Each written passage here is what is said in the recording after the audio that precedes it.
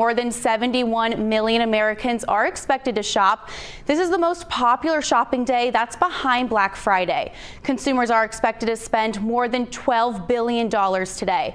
And we've all felt the rising costs and higher interest rates, but that's not stopping many shoppers. 16 million more people will shop today. That's compared to last year. The day could even set a Cyber Monday record. But as credit card debt reaches an all-time high, Americans are delaying the payment of expensive purchases. That's good news for retailers, but will be a problem for consumers. So we're expecting that Cyber Monday will be the biggest shopping day of the year, with apparel and electronics driving a lot of those purchases, up to just about $90 billion for the country. And some places offering great deals today. These are Best Buy, Amazon, Walmart, and Apple. Back to you. All right, Chloe, thank you. Now, as you're shopping today, make sure that you are aware of scams and untrustworthy sellers. You can always find our local 12 stories right here on YouTube. Don't forget to tap subscribe, and then you can get all the notifications.